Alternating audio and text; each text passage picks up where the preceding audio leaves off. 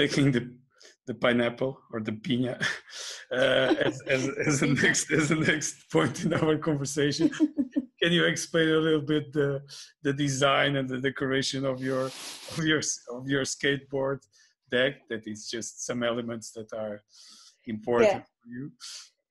So there was one element, which is my dog, which is Nala, and I love her, and I think I'm a really animal person. Like, I love animals, even if it's cats, dogs, and everything. So I think that it was an important element. And the other one is a pineapple, which represents my national team, because that concept that I just explained. And from other side, I'm a nutritionist, and I love eating healthy and having a healthy lifestyle.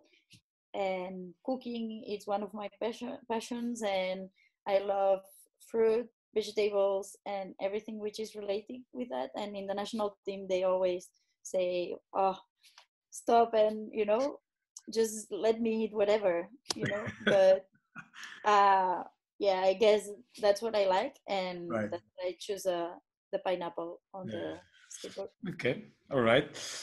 So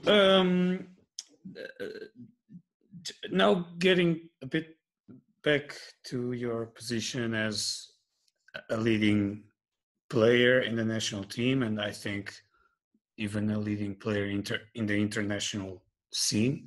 So you are a very popular and very respected player. And I just wanted to ask you, what's to be a female hockey player in hockey, in our sport? So just in general, because we speak often about equal rights and equality in sports, but I can imagine that the experience of a female player and a male player can be very different. So would like to hear your honest feelings, positive or negatives, about that. Well, as my own experience, I have learned a lot about that. I think being a female player, it's quite difficult in some points. One thing is the salary. So just being a girl means that you will not receive as much money as a boy in general. I remember in Belgium, maybe I had one of the best salaries in the league, and it was not even the half of the salary of a boy. Wow. And actually, Berta, it's not that the hockey male players have full stadiums or have like different kind of exposure than women in hockey. So no, and we train the same. Even sometimes I know people that train less than me, that are receiving like maybe 4 or 5 times more than me. Yeah. Just money ways. Then they have apartment, car, So that's difficult, and it's not their fault. It's the mentality in general. Yes. And something that I was really happy about is after the World Cup, that a lot of people followed. I received a lot of messages from guys that plays hockey that were saying me, "Wow, I'm impressed," because there was a lot of time that I didn't saw like girls games, and I'm surprised because it's really interesting, or it's really fast and nice to watch. And I was really happy about that, because I don't know why there's those difference. We are girls, but we do the same. We train maybe sometimes harder, right? And sometimes you just don't understand why just being a female makes you a lower category.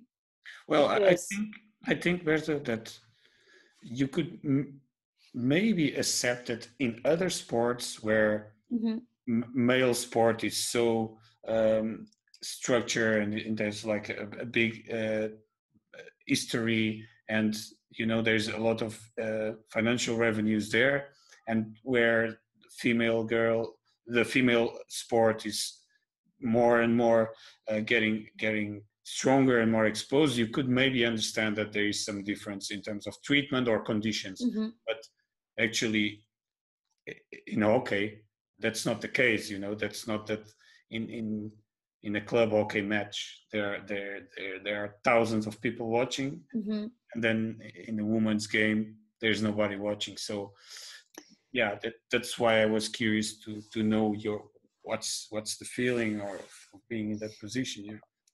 Also, there's some other points that I would, you know, say that they are remarkable. Like, why, when you are at a club, I will not say names, club names or something, but I had experience where, for example, we had to train every time at the third pitch. Right. And just the day that we were training PC, we had to train at the first pitch where we were playing the weekend. So at the end, it was not an advantage to play at our field, because at the end it was like playing in a outside field. So, or having to pay our code, our club's code, and the guys not. So there's a lot of differences. I think every time we are getting better at that, and equally amazing. It's a really good concept, and I really appreciate that that movement. But I think there's a lot of changes that we can still do, and I think I talk with you of some projects that I have in mind, and that I really think about that all the time, because little girls has to have the same possibilities as little boys. And Berta, just for the record, I'm always very enthusiastic, and I love your ideas and the projects that we would like to accomplish.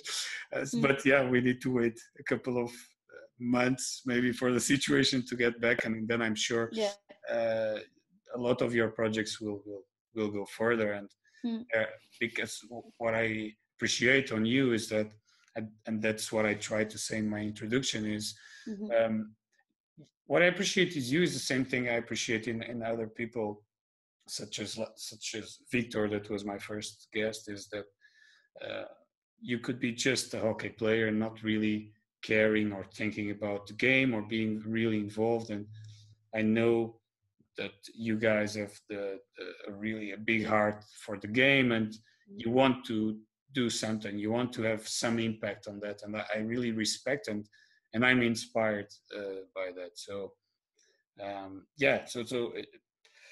let's see. It's always difficult, I think, for me as a man to really have the full understanding or feeling about that inequality. And I'm also involved, and I support the Equal Amazing campaign.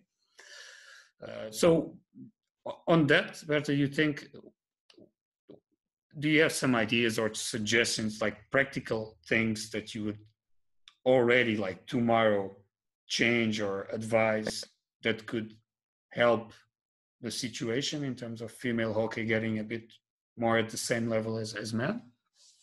Yeah, I think, for example, one of the best initiatives I think that Belgium had is, for example, the playoff games. There was always a men's game and afterwards the girls' game, and not putting the girls' final at 11 o'clock in the morning. Right. And sometimes these schedule things there make a lot of difference.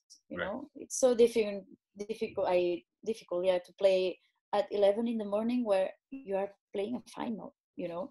And you see that some other countries, they are putting the girls' final at 10 or 11 in the morning, and then the men's third and fourth place at 12 or at 1, and then the final at 3 or at 4, where everyone will be there.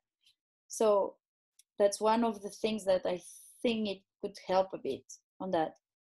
Also, doing some like signing sessions, or with the Brax girls, for example, we did a lot of clinics with the little girls, and they appreciate it a lot. And you make those girls to come and to watch your games and to create something like a fanatic thing, and they project themselves on you, and Right. you can give them example. Also training girls, they make that there are more and more girls, like in Argentina, Crazy. when they saw that a star generation, then they started to uh, be a lot of girls playing hockey, and you can see girls playing maybe on the street, you know.